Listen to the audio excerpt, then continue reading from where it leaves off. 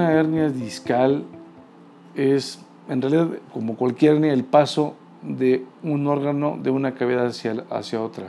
La forma más fácil de entenderla es el paso del estómago hacia el tórax, del abdomen hacia el tórax, o el paso del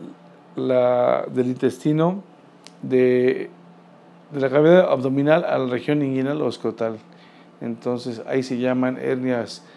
diafragmáticas, la primera, y la segunda inguinoescrotal. En este caso, la hernia en la columna vertebral es el paso de el disco que regularmente sigue el borde de la vértebra hacia el conducto raquídeo, hacia el foramen o hacia fuera del foramen. En la parte inferior de las imágenes podemos ver un disco normal, un movimiento discal, que estos generalmente se manifiestan por dolor específico en la región lumbar, una protrusión, que esta se asocia más frecuentemente con un dolor radicular, que más adelante hablaremos, y la extrusión, que es cuando se rompe el disco y migra.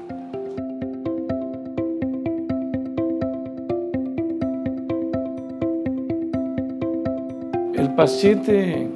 que puede requerir del tratamiento percutáneo de hernias discales, sea lumbares, sea cervicales, sea torácicas, es aquel que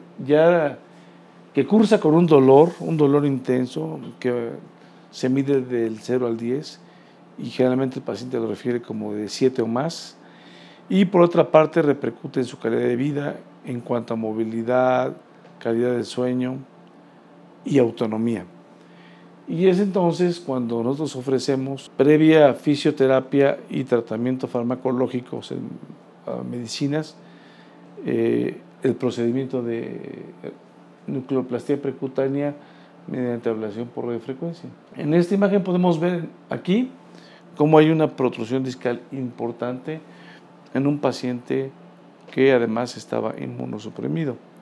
que esa es otra de las indicaciones, un paciente con disminución en las defensas y que requiera un procedimiento mínimamente invasivo,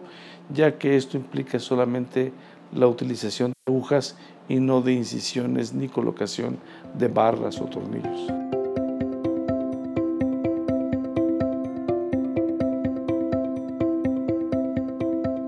Una vez realizada la nucleoplastia percutánea mediante ablación por radiofrecuencia, que aquí podemos ver cómo es que se verifica, se utilizan trocadores especiales y colocación de contraste para después llevar a cabo la nucleoplastia. El paciente tiene que estar en reposo total 1 semana y relativo 3 semanas más después.